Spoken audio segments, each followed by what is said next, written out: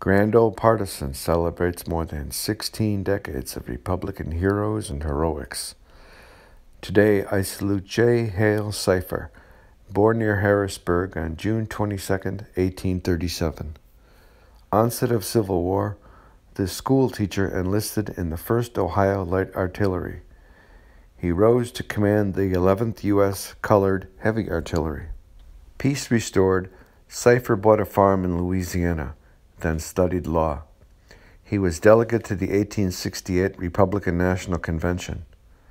That year, he won the first of 4 terms in the U.S. House of Representatives.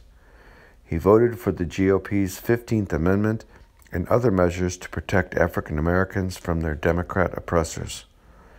Canal and school construction also received his backing. Terrorism from the White League, a Democrat front group, cost him his last bid for re-election. Burial in 1905 was at Arlington National Cemetery. Back to basics for the Republican Party is my civil rights history of the GOP. To quote the book, the more we Republicans know about the history of our party, the more the Democrats will worry about the future of theirs. For more information, see grandoldpartisan.com.